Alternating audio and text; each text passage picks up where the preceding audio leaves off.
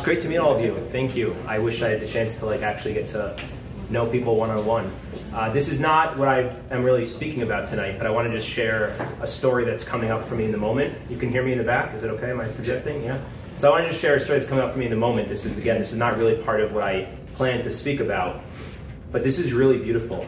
Like to see a group of people come together like this, people who are warm and inviting and friendly and eager to learn and grow as people. It's bringing up the following story that I'm really fond of. There was a Hasidic master known as the Vitebsker. So Hasidic masters, Hasidic teachers and rabbis were often known by the name of their town or by the name of the book that they wrote. So if the name of the town, you kind of take the name of the town and then you add ER at the end. So Vitebsk was the town this rabbi was from. So he became known as the Vitebsker.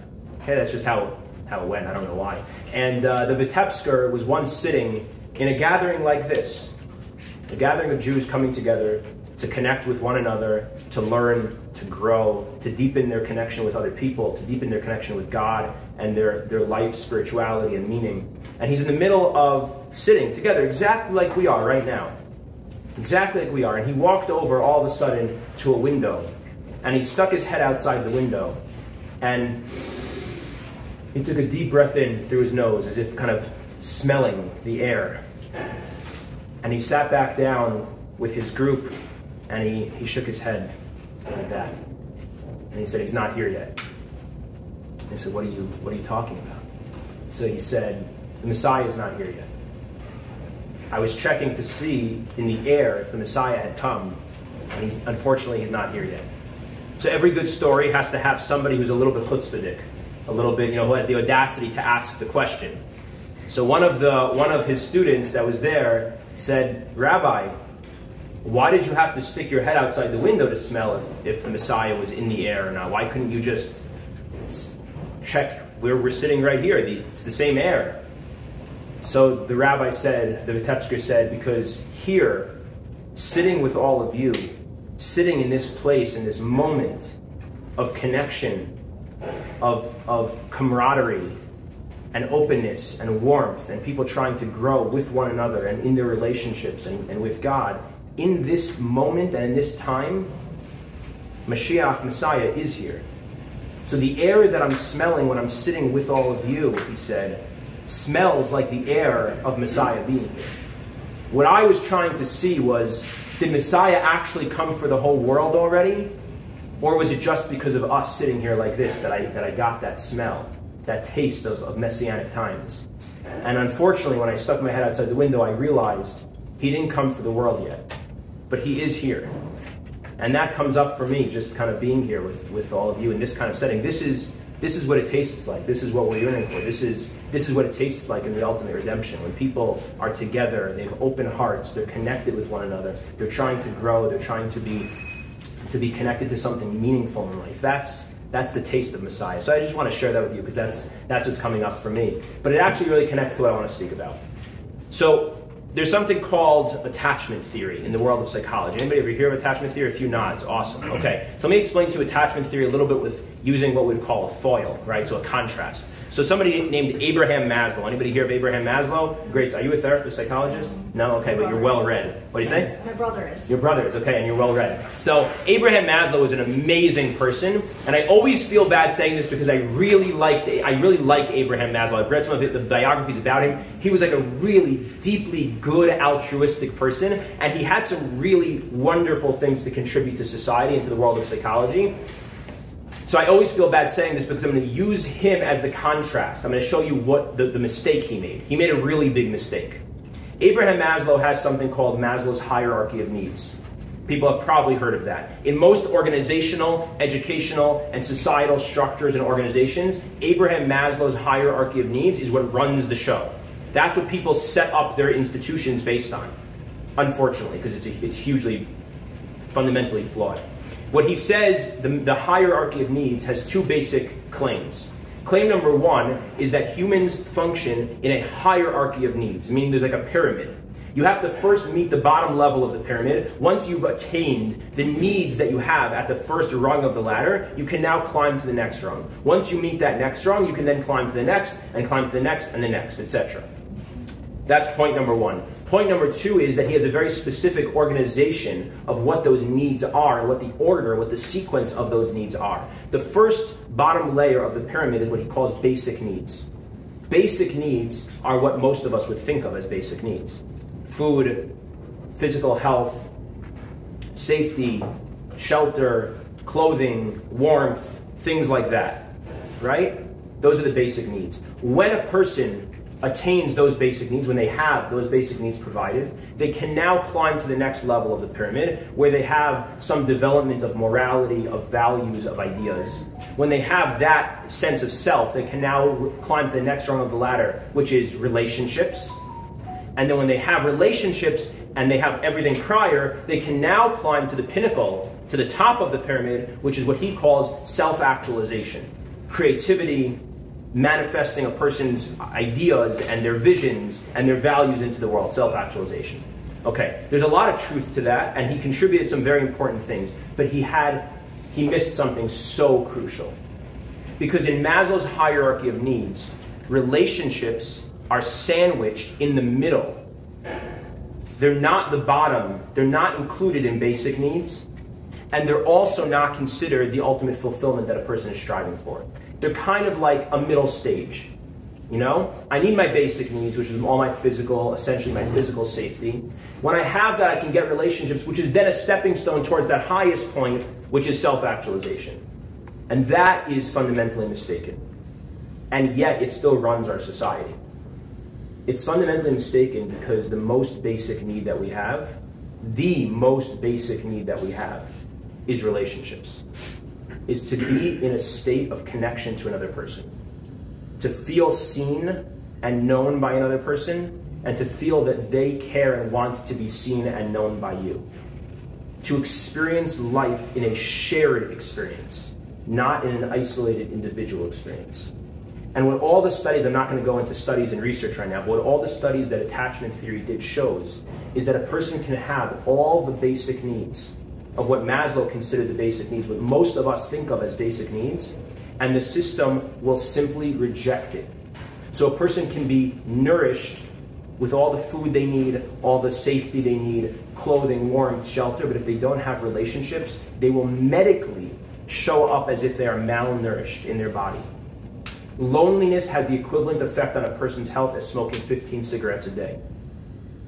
Loneliness and its counterpart, the opposite, the need for attachment, the need for connection, for relationships, for living life in a shared experience with others, is one of our most basic needs. Not to the exclusion of the others, obviously, right? Not to the exclusion of food and safety and all those things. But it's right there with them. It's as basic of a need as anything else. The other mistake he made is that he didn't put relationships at the top of the pyramid. He made it seem like self-actualization comes out in the form of career success, having an idea and a vision of a business idea or of some contribution to society in some global way, in some incredibly creative and novel way, and actualizing that, manifesting that is the ultimate fulfillment. And again, what all the studies show is that people have that and they're miserable. Because if they have that without relationships, their system simply rejects it. What attachment theory says is that Maslow's hierarchy of needs is true, but you need to put relationships on every single level of the pyramid. So the basic needs of food, shelter, safety, and relationships. The middle rung of morality, values, ideas, and relationships. The top rung, self-actualization, manifestation of a person's unique abilities, and relationships. Any one of them that's not accompanied by a relationship is going to be essentially meaningless to the human system. Rabbi Garfinkel mentioned that Torah has this timeless wisdom, and I wanted to give you one small example of this. Attachment theory, what I just shared with you about the essential need for relationships, is actually found right in the very beginning of the Torah. There's a saying from the rabbis that says, the world was created with 10 statements. That if you look in Genesis, in Bereshit, in the beginning of the Torah, when it outlines and describes God creating the world, what verb, what action does the Torah use to describe God's creation of the world? Anybody know? What action, what verb is used? I just hinted to it, speech. It says, Vayomer Elokim, and God said, let there be light. And God said, let there be fill in the blank. So God created the world through speech.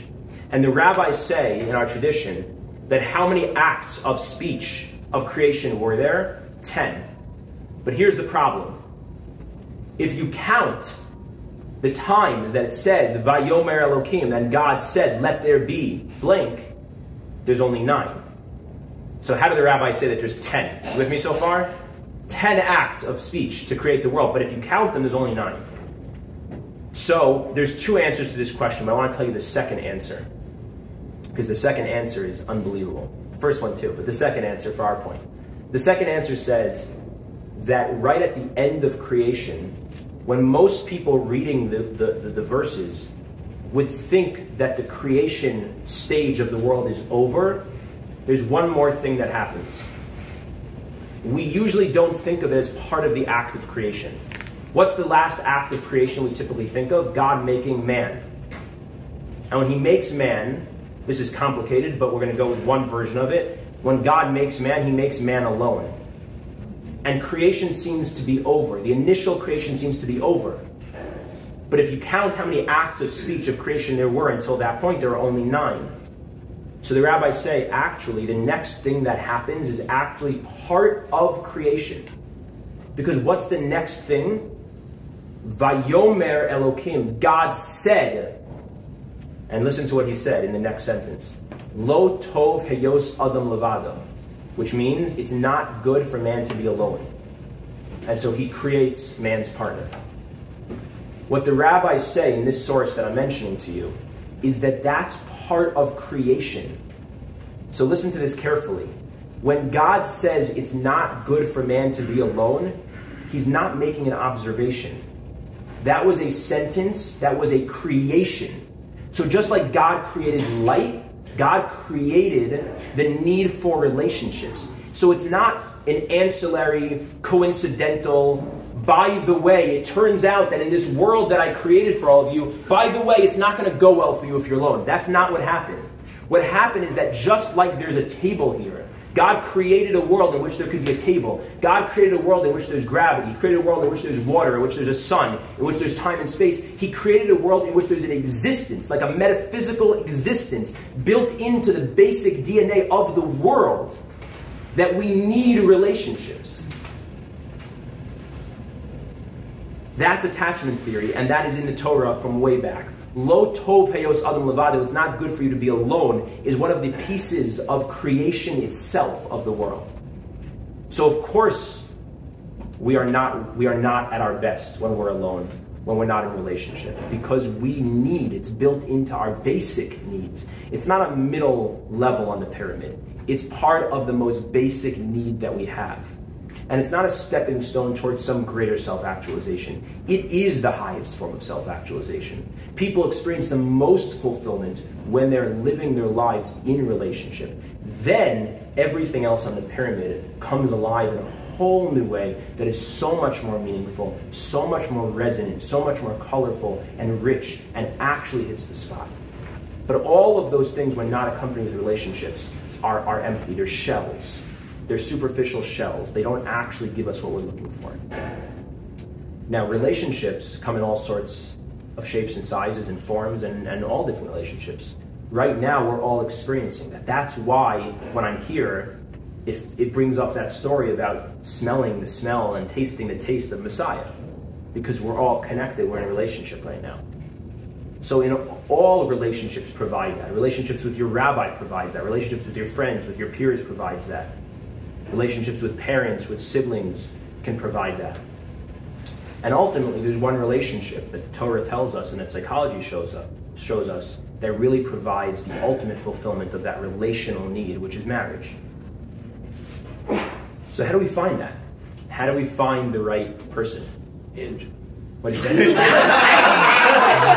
I didn't hear what you said, but apparently it was good. A dating app. Oh, okay, got it. Maybe. No, but when you're with that person, how do you know? That's the question. So that's what we titled this talk. So until now, this was the intro, yeah? This is setting the stage, what I said until now. So far, so good? We're okay? Okay. So we need those relationships. We need that connection. We need to be living life in a state of companionship. We need to live life in a state of feeling that we are known, we are being known, and we are knowing another, and that person feels known by us. We need to live life in a way that we're experiencing a shared experience of all the things that this world has to offer. Not an isolated experience, but a shared experience. So how do we know when we're in the relationship that we should be sharing all the experiences of our life with? How do we figure that out? How do we navigate that? How do we test? How do we figure it out? So what I want to share with you is an unbelievable pearl of wisdom, and I'm happy to give it that type of description because it's not my own. Otherwise I wouldn't say that. This is just me quoting somebody else. This is a gem, and you should hold on to this and take it with you everywhere because it actually goes beyond just relationships. This is for everything, but it's most acute when it comes to relationships. There was a couple named John and Julie Gottman, doctors John and Julie Gottman. If anyone's heard of them, you probably gonna nod your head no. What? Oh man, okay. So relationship experts. So John and Julie Gottman, they're actually Jewish, and it's pretty cool because they are the most probably well-known marriage researchers in the world, and they lecture internationally and everywhere. He wears a yarmulke when he lectures. It's pretty cool. And they decided they were going to try and figure out, are there patterns that are consistent in the relationships in the world that go well and the relationships that don't? They love these like cutesy little phrases. So like they talk about all relationships start here. Some thrive and some dive. Some are masters and some are disasters. They love all these terminology. So what they said is, can we find patterns that are consistent in the masters and then contrasting patterns that are consistent in the disasters? And if we can identify patterns, we can then take those patterns and proactively teach them to people in advance of their relationships so that they can get there intentionally, and not just that some people happen to get lucky and figure it out and some people don't. So they developed what they called the love laboratory, and they studied tens of thousands of couples, and what they found is that absolutely yes, there are patterns, and we can distill those patterns and hand them over to people and teach people how to use them, both preemptively in premarital education, as well as in developing what they call the Gottman method of couples therapy for couples who are experiencing difficult times, as most do, and trying to help them be able to increase the satisfaction in their relationship. So they have a whole variety of patterns and research.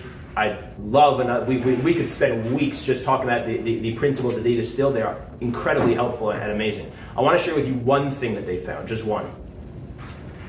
What they found is this: there is no group of qualities or characteristics about a person that have any predictive power to whether or not they will make a good spouse for you. It doesn't exist. There isn't any. So you look, if someone asks you, what are you looking for in a spouse, in a partner? So you list, well, I'm looking for this, this, and this. Meaningless. All the research shows that that has no predictive capacity. So you want to talk to your rabbi, what should I look for in who I'm dating? You want to talk to your friend, to your mentor, what should I look for in what I'm dating? And a person's going to naturally, well-meaning, tell you, well, these qualities are what you want to look for.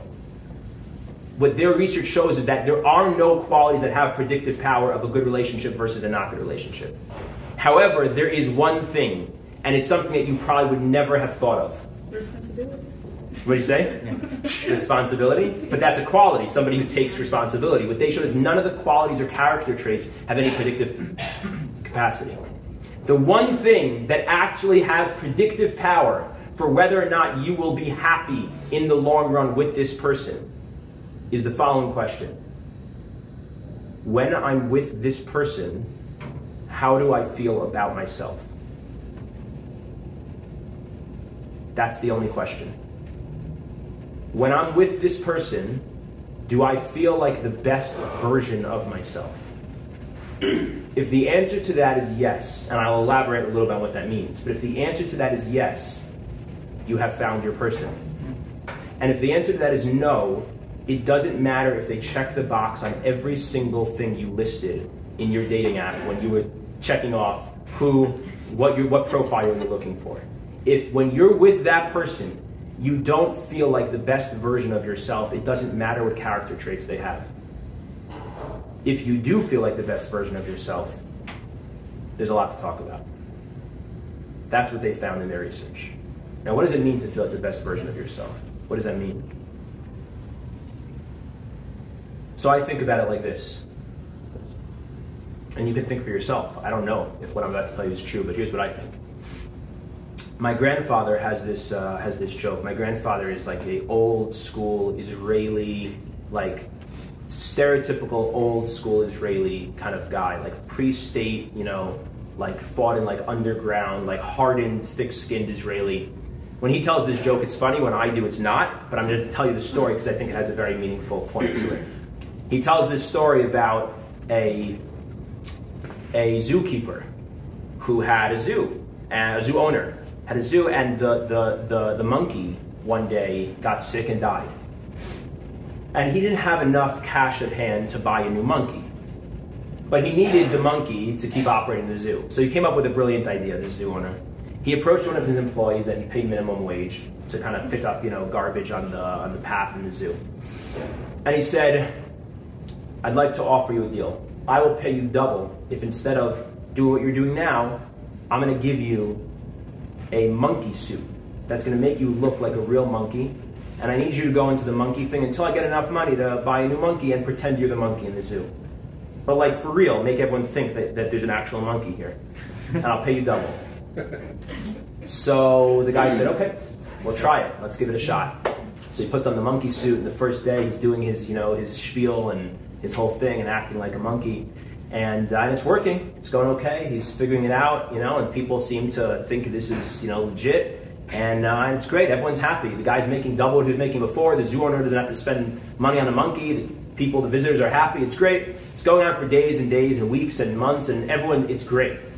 And one day he's doing his classic spiel, and he slips, and he falls into the lion's cage.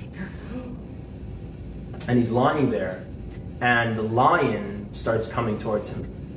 And this is obviously not a real monkey, so he's freaking out. And the lion's getting closer and closer and closer. And all of a sudden the lion comes and he starts screaming. The guy now, he's no longer holding his monkey, you know, actor pose, and he's screaming, crying for help. And the lion gets right up to him, about to take a bite, and suddenly the lion says, "Stop screaming, you're gonna blow both our covers."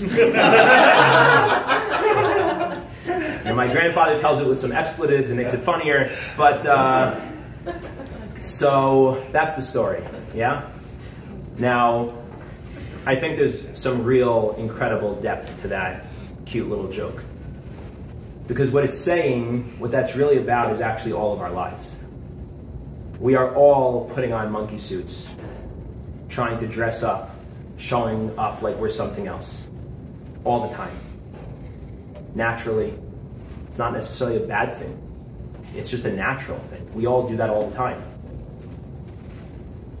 But the funnier thing when you think about it is, why am I dressing up trying to look like some strong monkey? Because I'm trying to impress the lion. But guess what? That's why I love this story.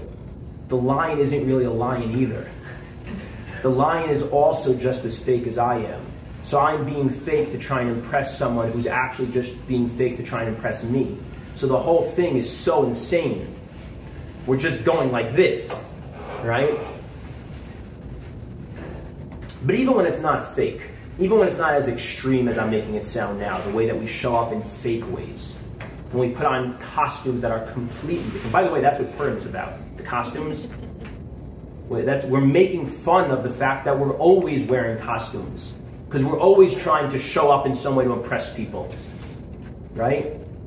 That's why it's like, you know, like I have the opportunity, the privilege to speak publicly, you know, a nice amount. And for me, one of the hardest things is if my wife is there to speak.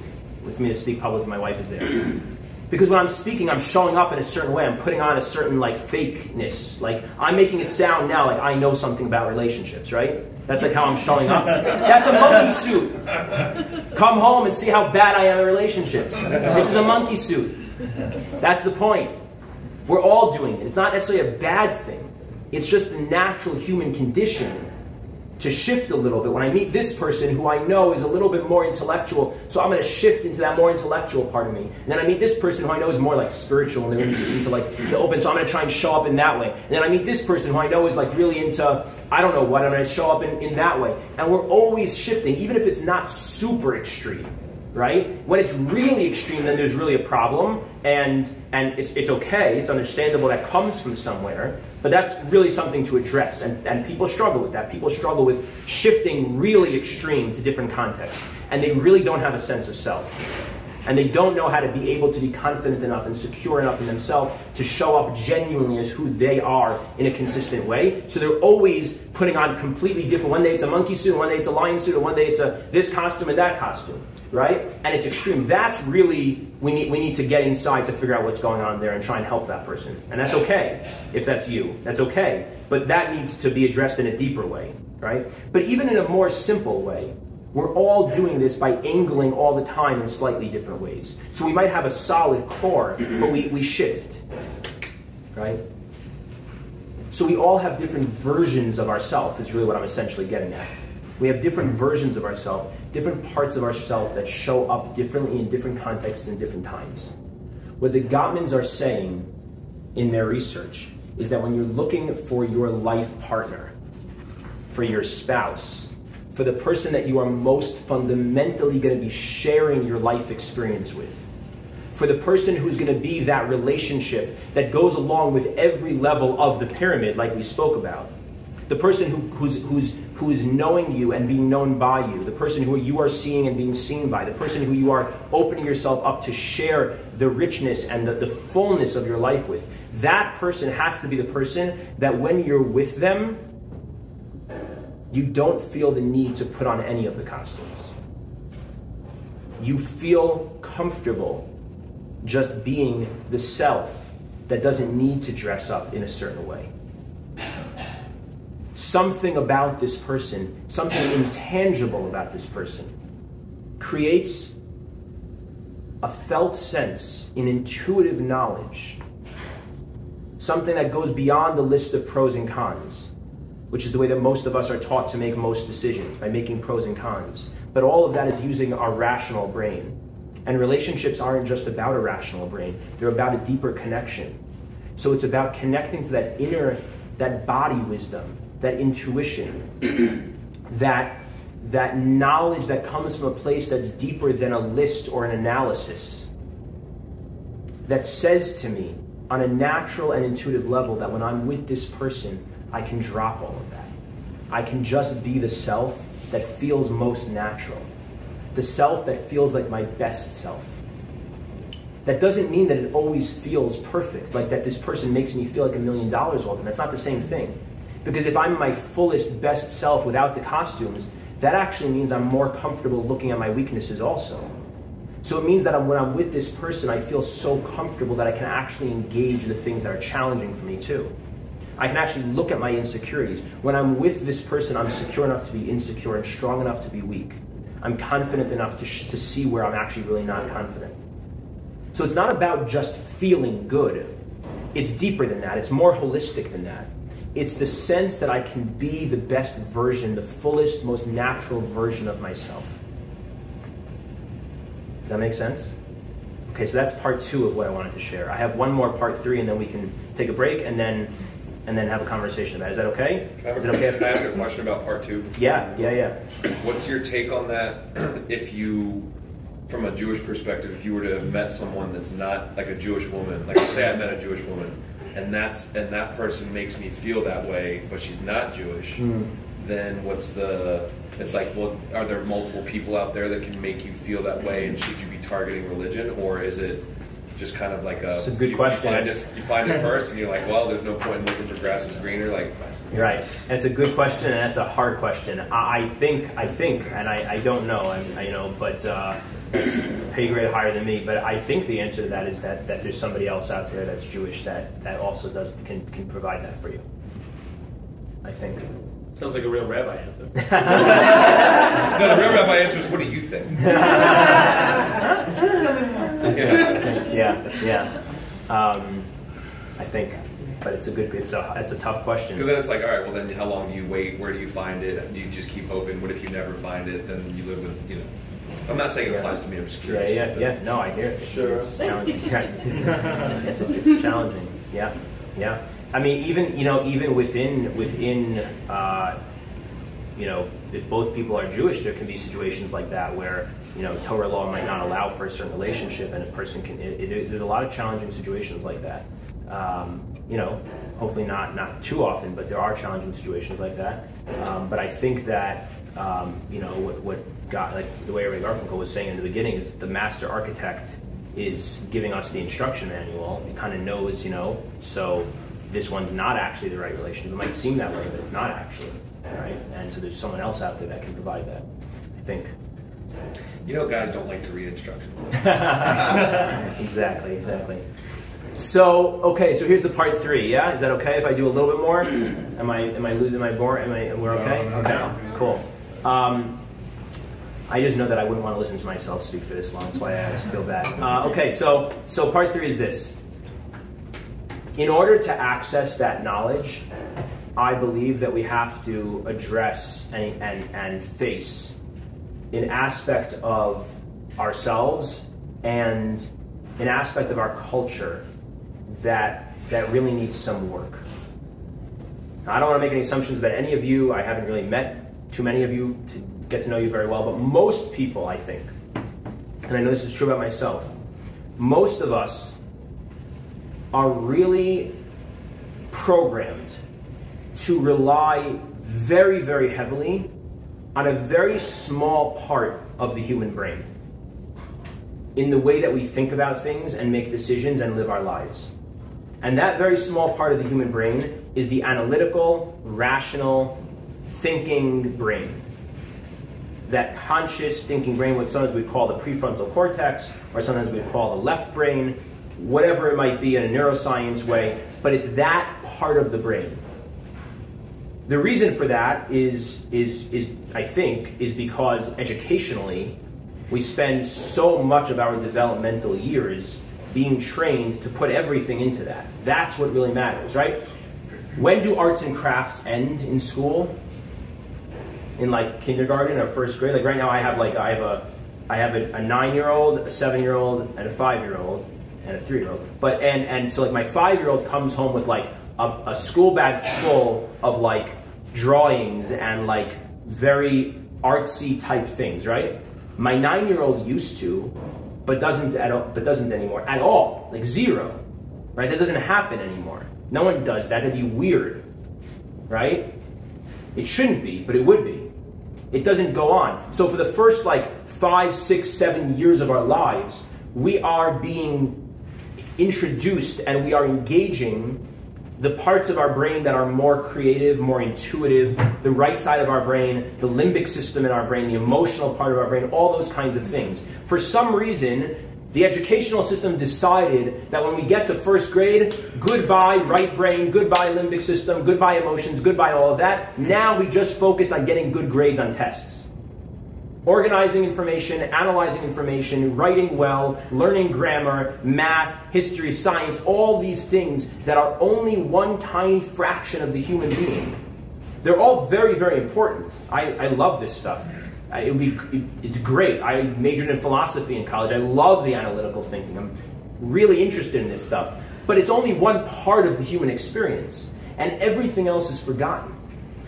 So we're not really taught what it means to trust our intuition, to pay attention to our feelings, and to knowledge that goes deeper than what I can tangibly prove to you.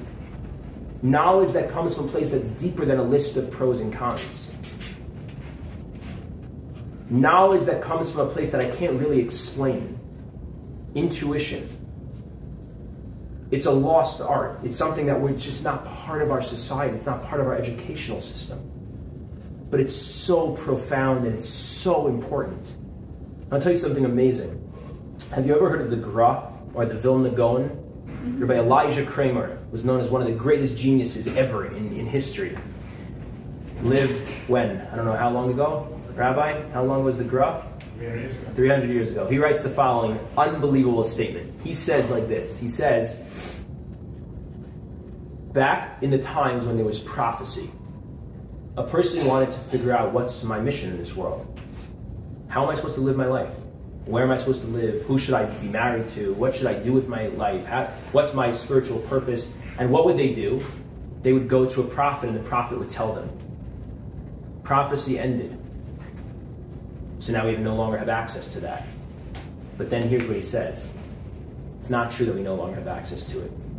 When prophecy ended, God took prophecy away from the prophets, and he implanted it into the intuition of every individual person for themselves.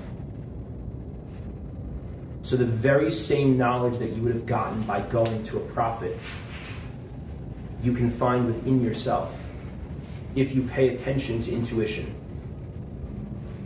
If you're open to your own intuition. We are not very good at that. We don't do a lot of that. But relationships aren't about utilitarian needs and checklists and all that kind of stuff that our left brain or prefrontal cortex, our analysis, our lists can tell us what the right relationship is. Relationships are about something so much deeper than that, so much more connected to that. It's about that shared experience. And so the only guide that can really tell you if this person's the right person for you is the question that the Gottmans found in their research. It's the question that your intuition can answer, not your brain. It's the question of, when I'm with this person, do I feel like the best version of myself? Intuition tells you the answer to that question. In my therapy work, I find this all the time with people. It's very unfortunate. One of the areas that I specialize in working in is what's called sex addiction. So I work a lot with people who struggle with sex addiction. I work with couples, and I work with the partners of sex addicts, and I work with sex addicts as well.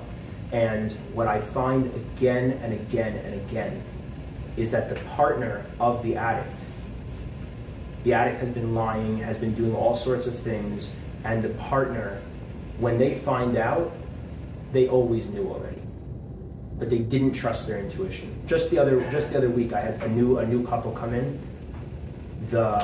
Stereotypically, the addict is usually the man, and the partner who's betrayed and traumatized is usually the woman. This is actually the opposite case. This guy was waking up every night for weeks, having nightmares that his wife was cheating on him. And he had no idea why. He didn't see like texts or an email or catch her or have a PI or something like that. He was just intuitively waking up in the middle of the night with that knowledge. Like, something's wrong here. But guess what he did? And I'm not blaming him. Guess what he did? Nothing. He ignored it. He just thought it was a nightmare.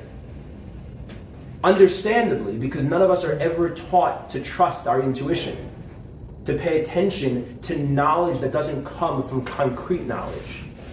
And I give you that example, but I can give you dozens of examples like that, where people have intuitions, they have knowledge that they don't have concrete data for, and because of that, they ignore it. And they use their rational mind to rationalize to the conclusion they want to have, and they ignore and neglect the intuition that was trying to give them information that they so desperately needed. We need to try to open ourselves up a little bit more beyond the confines of concrete data and knowledge in that way, especially when we're in the search for relationships. Because it's actually our intuition that is our guide. I'll just finish up by telling you one personal story. When I look back on my life and I look at the mistakes of different things, if it's okay, I'm going to give you two examples. Before I get to the mistakes, let me tell you a cool example, yeah? This is a cool one, okay? I was not planning on becoming a therapist at all. It wasn't even in my mind's eye. It wasn't on the table.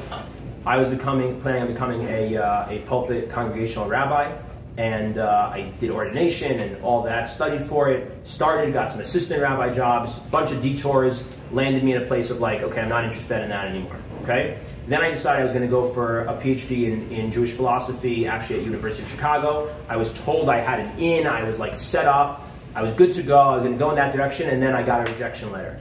Didn't work out, okay? So hit another detour. Whole bunch of detours. And I ended up being, okay, I'm going to try and get a master's in social work and we'll see what happens. I did that. I still remember the feeling I had the first time I was sitting in the chair as the therapist at the very first session. The woman never came back for a second session. So either I did a terrible job or I did an amazing job. Probably the former, but we'll go with the latter. What's your intuition say? Yeah. My intuition says I did a terrible job. But I remember the feeling, I still remember, of that first session, of that first time sitting there. And I felt in like this deep, intuitive, resonant, felt sense way, not up here, but like a full body knowledge. This is like the most at home that I've ever felt. Sitting here in this capacity, in this role, I feel so intuitively right. It just feels aligned. It feels right for me. In a way that all the other things I had been pursuing never felt that way. They didn't feel that way at all. The PhD at University of Chicago was such a monkey suit moment. Such a monkey suit moment. The pulpit rabbi thing, maybe a little bit less, maybe in between. But this really just deeply felt right. Not in a way that I could say to you, here's why it's right over the other things, but in a felt sense. But here's the cool story, the cool part of the story. A couple of years ago, so this is a few years after the story, just after that first session, sitting there and having that awareness and having that moment, I was back at my parents' house in New Jersey, and I found my 8th grade yearbook, and which I hadn't seen in years. And you know how like in yearbooks, sometimes they have that page of like what you're going to be in 20 years from now, right? What you want to be. And by Yakov Danishefsky, lo and behold, what did it say? A psychologist. So guess what? My 8th grade self intuitively knew so much more about what I actually needed in my life than my 20-year-old self applying for a PhD. Because I didn't intentionally up here choose to become a therapist. Thank God, God guided me towards that, but my 8th grade self knew it because my intuition actually knew it. That's the first story. The second story is when I was, again, a story in my journey of as a therapist. When I was, and I'll close with this. When I was working in one practice for somebody in a group practice as an associate, and somebody approached me with an opportunity to join a new practice that they were starting, and they gave me like a whole spiel, a whole offer of like why this is such an amazing opportunity. They offered me a lot. They offered me a nice amount of money more than what I was getting paid at the time, and a whole package, and they pumped me up. There's a whole thing. And they made it really enticing. So up here on the checklist of things, it was all right. It was all good. It was all good reasons to go and switch practices. But I knew that I felt there was something that wasn't right about it. There was something about this woman that was not for me. Something wasn't right. I didn't know what. And at that point in my life, I hadn't learned about anything I'm telling you now. So I had no sense of this idea of trusting intuition and paying attention to what feels right. I was just up here. I was like way up here. By nature, by the way, nothing, again, this is a monkey suit. I'm not good at anything I'm telling you. I'm very, very stuck up here, okay? So I was the type of person who's just up here. I felt something, but I didn't trust it. So I took the job because on paper, I couldn't tell you. If you would ask me what was not okay about her, what was not right about this job, I couldn't have told you anything concrete. And concrete, on a concrete level, on a checklist level, everything was amazing about it. So I took the opportunity. Lo and behold, it was a terrible experience. She was a profoundly abusive supervisor and boss. It was a nightmare, but it's a truly terrible experience. And my intuition knew it the whole time. It knew it the whole time. And every time I look back on a decision that I regret, I can always see that. And obviously you could say there's some Monday morning quarterbacking going on in that, right? Which might be true, but to some degree, I really believe it's true. When I don't trust my intuition and instead I allow my mind to rationalize my way into what my mind is capable of contriving, I make a mistake. When I really pay attention to what I told you before in the name of the Vilna Gaon, of this great sage, that we actually have prophecy that's implanted within us, that our intuition, that our body, that our deeper knowledge and wisdom knows, we really are able to find the right way for ourselves in life. And when it comes to relationships, this pearl of wisdom from the Gottmans that I personally cling to since I've heard it, because I think it's so incredibly profound and just hits the spot, is that what you want to tune into when you're looking for relationships and you're trying to figure out, where is it right for me? Is this person right for me? Do I want to continue? Do I not? Is this the right setting for me? And this is true in terms of romantic relationships, and it's true in terms of everything in your life. The question is, when I'm with this person, intuitively, when I'm with this person, do I feel like I'm the best version of myself? Okay, thank you so much. And I guess we'll take a 2-minute break.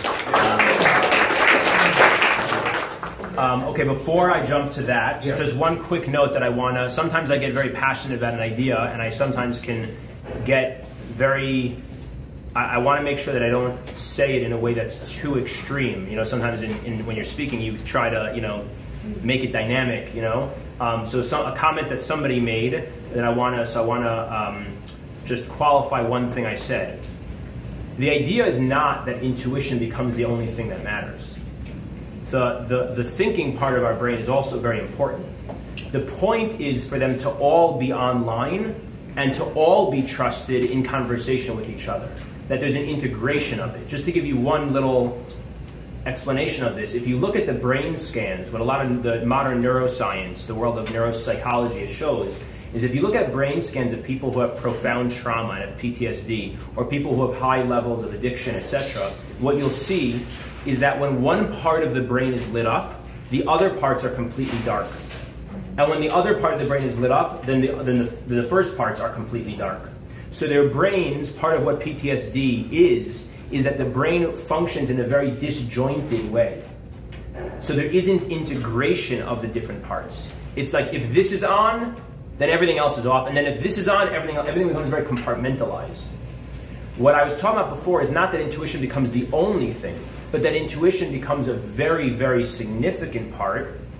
In relationships, it becomes an even more significant part. I think in life choices in general, it becomes a very significant part. But the point is that in really healthy functioning brains, what the neuroscans show is that all the parts are lit up together. Sometimes one part will be lit up even more and the others will be dimmer, and sometimes a different part will be on a higher light and the others will be dimmer, but they're never or almost never just one or the other. There's integration of the whole self. Healthy human functioning has integration of the whole self. So I wanted to just give that qualification so that I don't sound misleading of saying it in a way that's too extreme before. Come to your question in 1 second, is that okay? Yeah. So let me just do a Garfinglass and then we'll start with your question when we do the conversation, okay? So in terms of the book, thank you for the opportunity to talk about it. Thank God, it's really exciting. We're actually already, it's only like 5-6 weeks after it was published, and we're starting a second printing. So thank God. This is actually one of the only places you could still get the book. It is, thank God, it's sold out.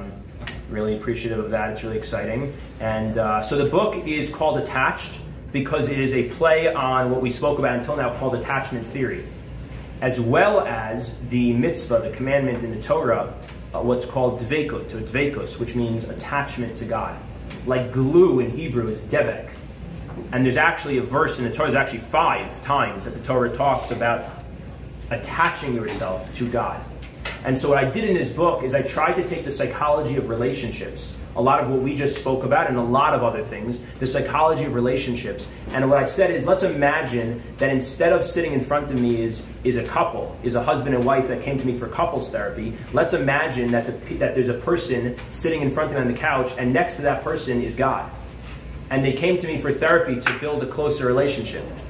What happens if we apply the psychology of building deeper, more meaningful relationships to a person's relationship with God?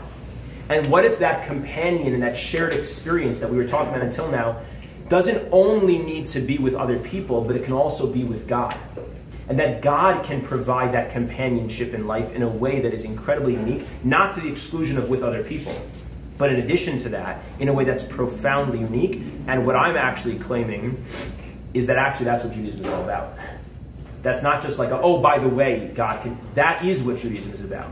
When all of the mitzvot and all the practices and all the holidays and all of Judaism is actually really about one thing: developing a relationship, an attachment to God, living your life in a shared experience with God, knowing God and being known by God, applying all the Gottman principles, applying all of attachment theory, applying psychology of trauma and personal growth, applying all of that to how we develop a closer, more meaningful relationship with God in a way that can really enhance our lives. So that's what the book is about, and I think that it hopefully has something to offer for people to develop that relationship with God, as well as their own personal growth and relationships with other people as well. That's the idea of the book. The podcast, thank you for asking about that. And anybody, whether you're buying the book or not, please take one of the brochures that has all the information about the podcast. Then where you can find it is a variety of different ways that I'm trying to share these types of ideas. So whether it's through guided meditations, or it's through conversations with guests that I bring on to discuss different ideas, or it's before each of the holidays I do an episode discussing the holiday through this kind of psycho-spiritual, psychological Jewish lens, trying to share. I have my Apple Podcasts open, Rabbi. Tell me, bring it on. How do we get on Apple? You go to Attached on Apple Podcasts, and Attached has a channel on Apple Podcasts. And there's also a website, Attached Living, which has all of it and has all my talks of Attached podcast? Attached, yeah. No, just Attached. If you do it on Apple Podcasts, it should show up. Okay. It might not be the only one because Attached is, but it'll have the image of the cover of the book. And there's a Q. Attached podcast. It's just called Attached. Okay, got it. Got it. There's a QR code on the brochure as well that'll take you straight there. And there's also if anyone's interested, there's a WhatsApp broadcast group. That way, whenever I post something, I post on there, so you can subscribe to the WhatsApp group. Would love to have all of you join the attached movement, if you will. I've never called it that before, but it was born here tonight. It was 13. The attached movement. There you go. Okay, what's that? Awesome. I'm following. Thank you so much. Amazing. Pleasure. Okay, so you had a question? Yes.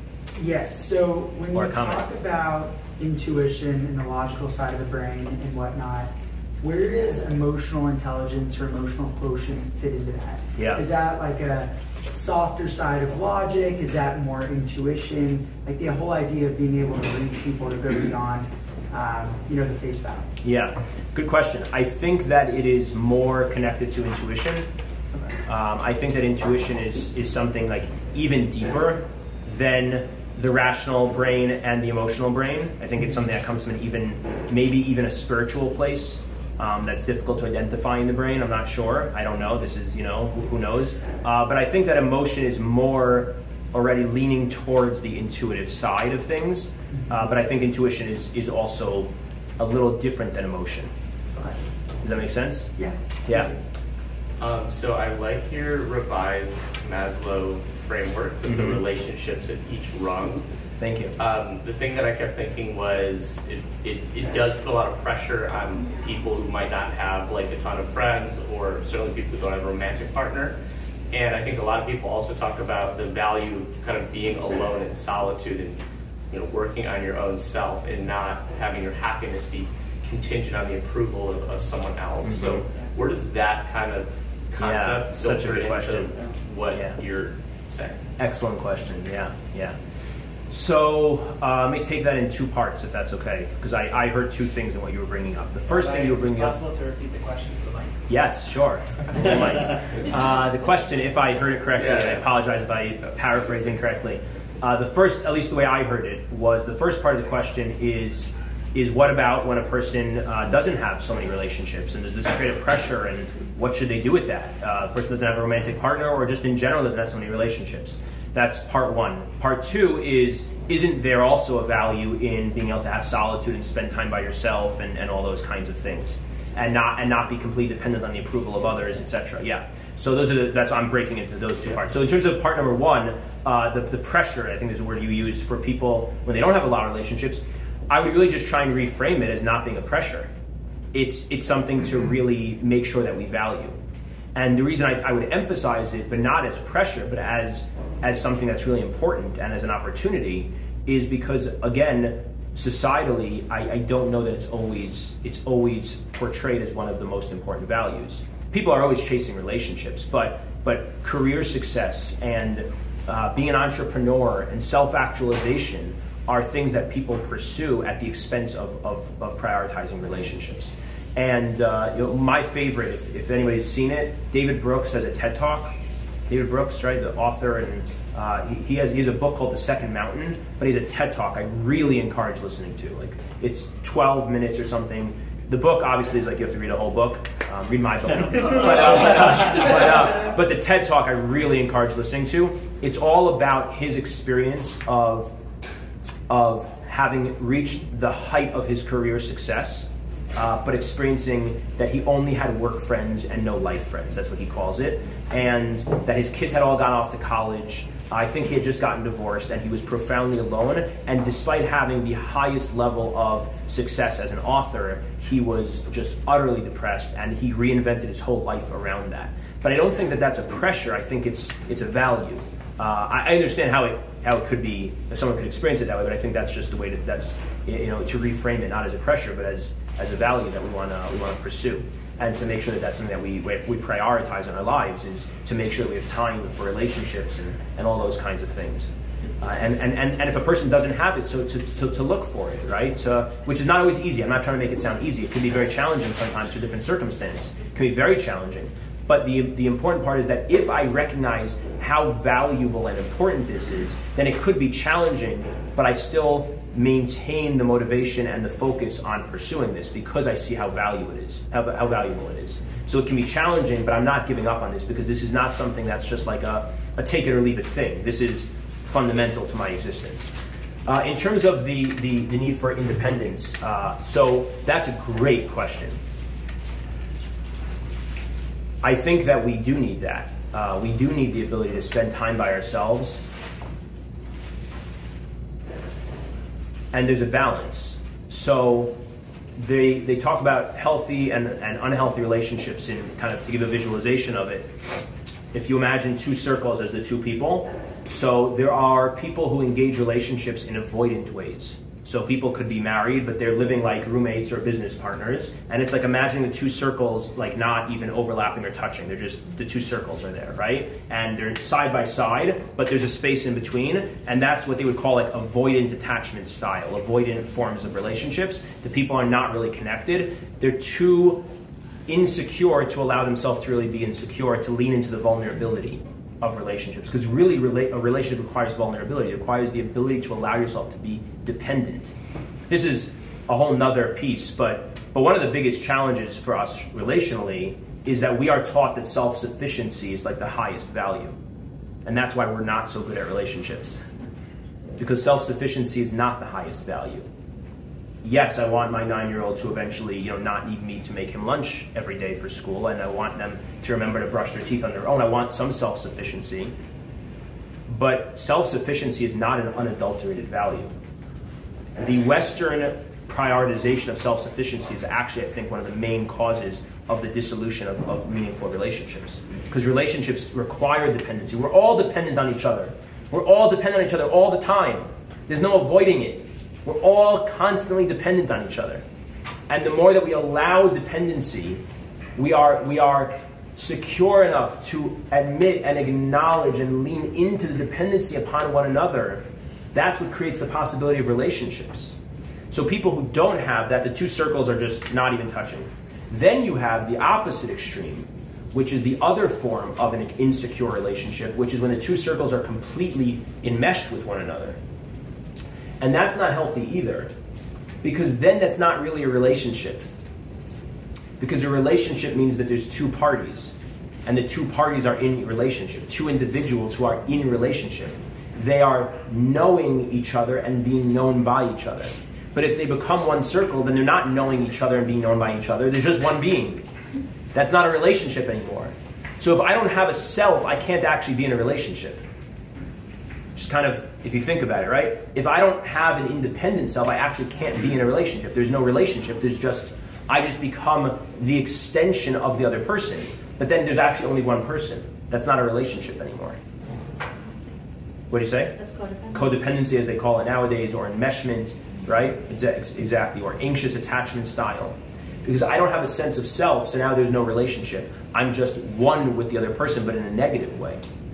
The visualization of the healthy relationships are what they call interdependence. So the two circles look like a Venn diagram, right? And there's a range, there's a spectrum of how they relate. It's not like it has to be exact. So sometimes the circles are like overlapping a lot with a little bit on the outs. Sometimes they're a lot out with a little bit overlapping, and sometimes in the middle. But somewhere on that range is where we have healthy relationships. Because I have a sense of self, I can regulate myself. I can know what I need. I can know what I think. I can know who I am.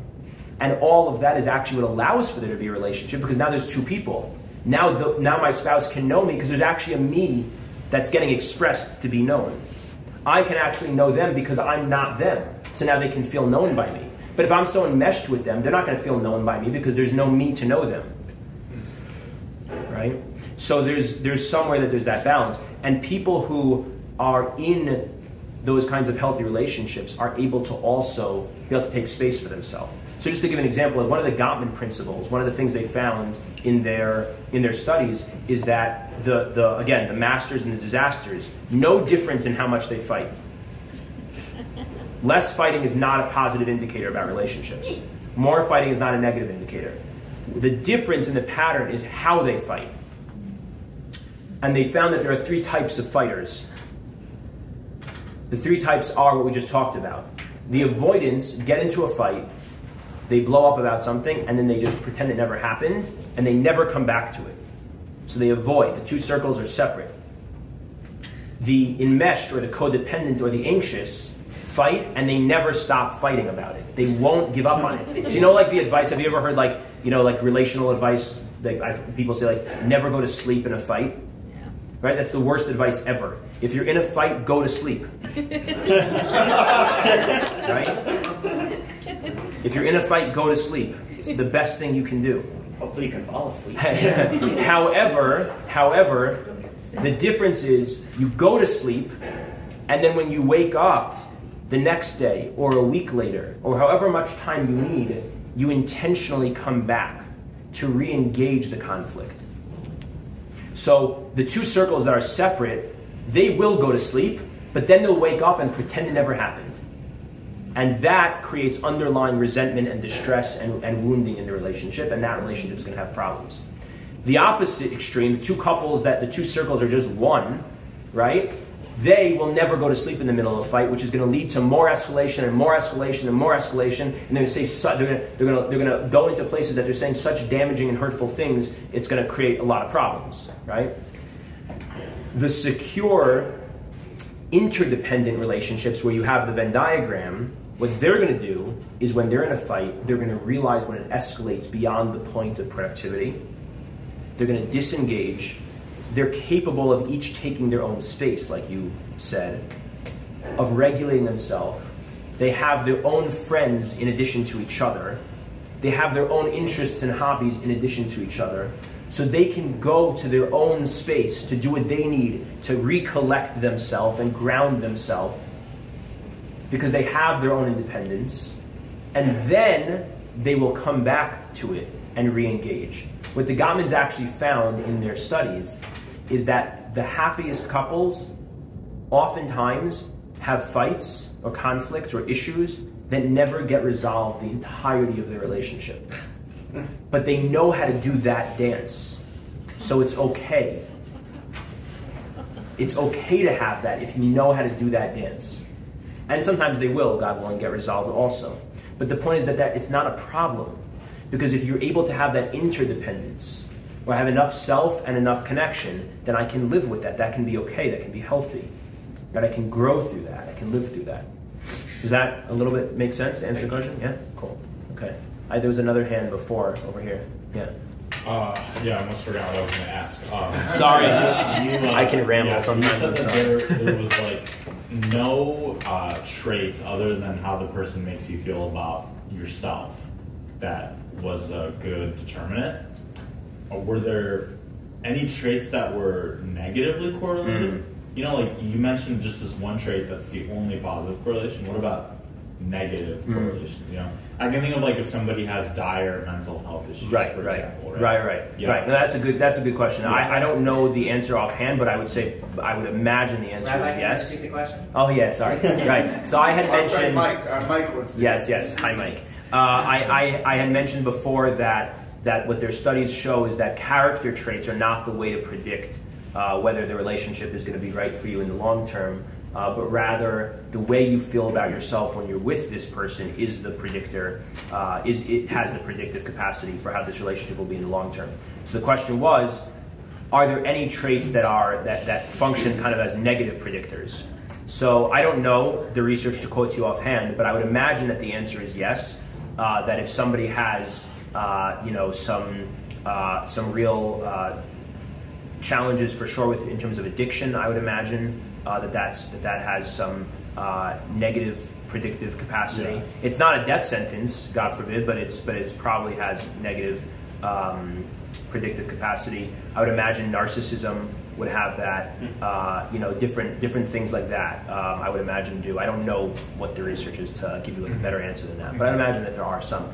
But in terms of like, I guess the point though is there's like a whole gamut of positive character traits that, someone would sit down and, or for example, you go onto a dating app, right? All jokes aside, you go onto a dating app and they're going to ask you like what you're looking for, right? And there's going to be like a long variety of different positive character traits. The point that they're making is that none of those are a better recipe than a different, you pick 5 of those. There's no better recipe there than picking a different 5. Yeah. But yeah, I think you're probably right that there are some negative. Sorry, I don't have a better answer. Yeah. I actually have kind of like a similar question, not a similar, but in the topic. What I heard is that some people like feel like very special, unique with someone, but it's just one side of it. Like one person feels this way and another do not. So what you're saying, what about in that kind of situation? Yeah, okay, so the question was, I'm getting better at this, see? The question was that what if one person in the relationship feels that sense of I feel like the best version of myself with this other person, but both people don't feel that way. It's really sad. It's really sad, but I think that means both people have to feel that way for it to be right. I think. You find someone else that will feel that way. Yes, correct, exactly. Right, you'll find, it just means it's not right if both people don't feel that way. Yeah. I think. Yeah. Thank you. Yeah. So we talked a lot about intuition, and we talked about how we weren't taught how to feel it. So can we talk about tips, strategies, habits to get closer? Feels a little bit right now like we're saying like when you know you know. So like how do I know? Can I answer with like the comment that I came but only if you first repeat the question. You have to repeat the question because you're the one with the mic. I know. I'll repeat the question and I'll give you the mic. The question was, how do we get better at intuition? Essentially, right? Right? How do we? If I'm right that unfortunately most of us, I'm sure some people here are an exception to this because there are people like this, but most of us are not taught a whole lot about trusting intuition and connecting to the deeper knowledge within ourselves. So how do we get better at that, right? And so that we can access that knowledge. Yeah, I just wanted to share like my personal experience, and then I'll let him go. That I went up and told him that like I've been in 4 meaningful relationships in my life, and there were 2 times where I really felt that I wanted to be with the person, and then 2 times where I really felt where I did not feel that way. So, I just think like you'll really feel it. Like you really, really want to be with this person. That's the place on earth where right now you want to be. Like in the same room, on the same bed as them. Yeah, I hear that. So in terms of like in general, how to increase, our connection with that intuitive part of ourselves, I think that everyone's different, but I think that it means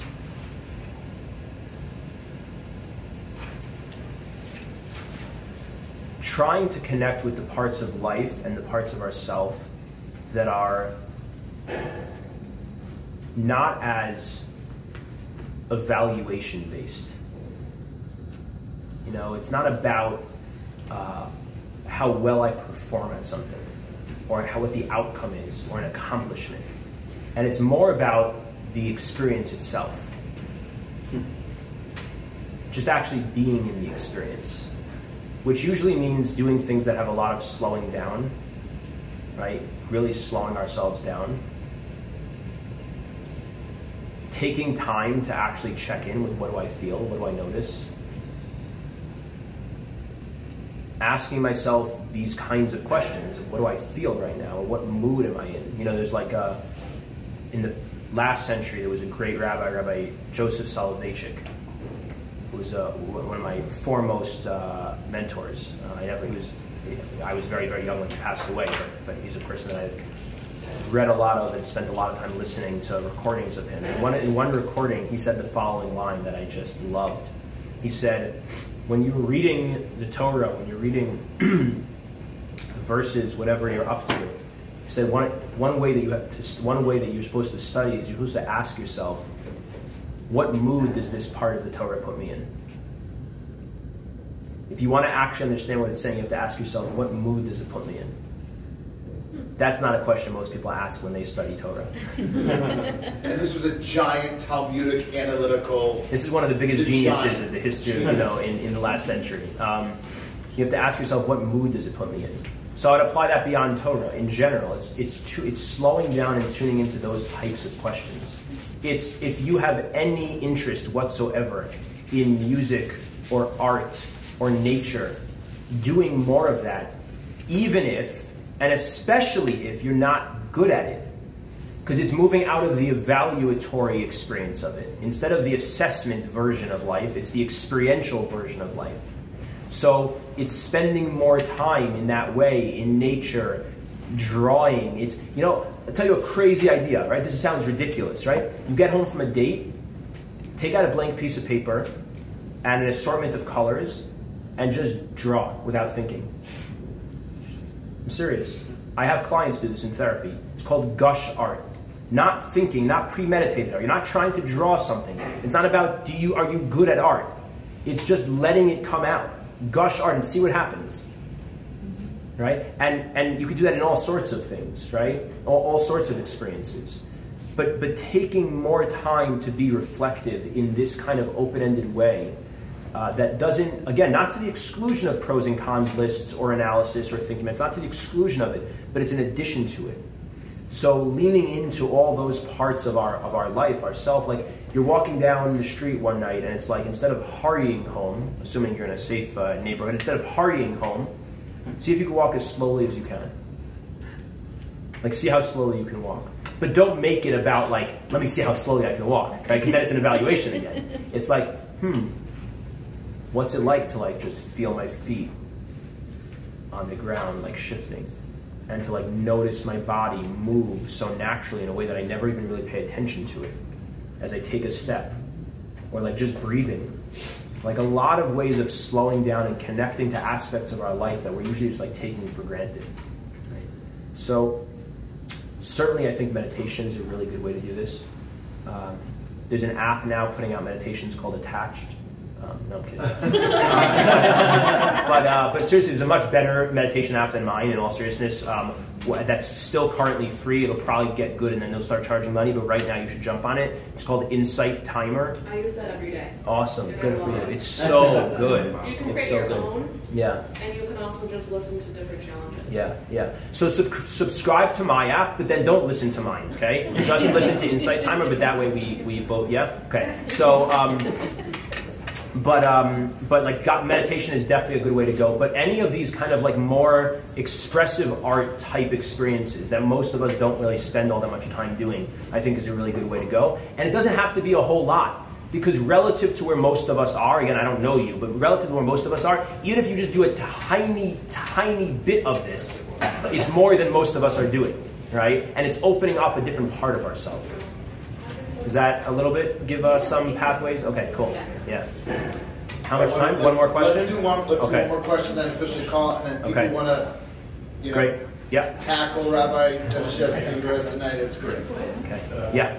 Mine was just a comment back on that. Oh, okay. I think that part of it is how I teach my kids, is a lot of you learning more about yourself so that when you're in that same situation, that you kind of know how to control stuff because you're able to understand more your body, your thoughts.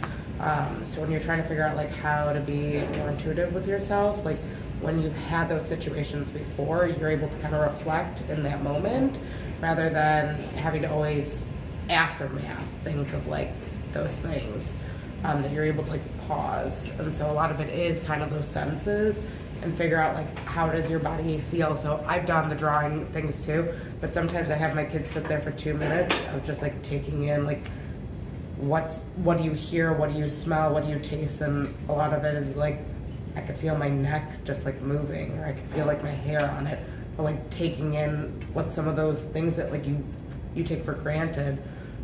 But it helps in other situations so that you're able, when you're moving forward, that you're like, oh, that's why I feel this way in this situation, or that's why I feel uncomfortable, that's why I feel good, I liked this, I didn't like this, that you're kind of recognizing more than just like taking things for granted.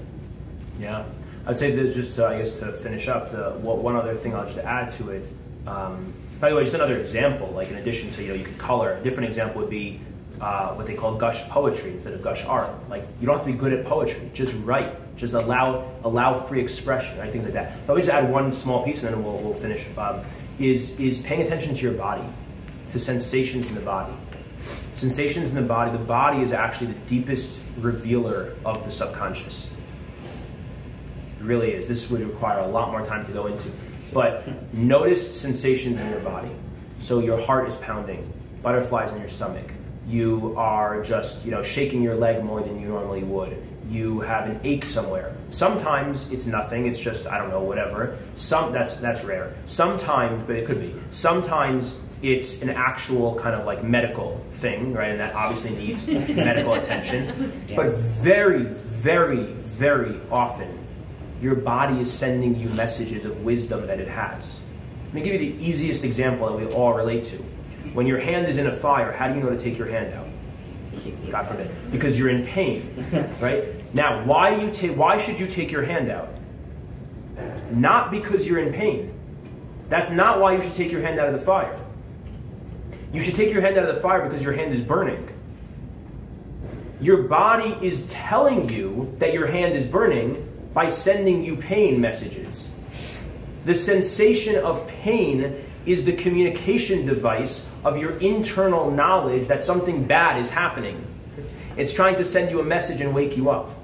We all have things like that going on all the time. When our heart beats faster, it's telling us something. When there's butterflies or something, it's telling us something. When I'm tapping my foot uncontrollably, it's telling me something. When there's a tightness in my jaw, it's telling me something. And if I ask myself on a gut level, without trying to think up here, on a gut level, what is this sensation in my jaw saying to me? What's the first thing that comes up without thinking? Right? What is this kind of like flushed, like dissociative feeling? Like this, I'm like becoming more aloof, whatever it is. What is my body saying to me? First thing that comes up. That's another way of really accessing this deeper knowledge. Another piece to it, the body wisdom. There's a lot more on that. Okay, thank you so much. This has been amazing.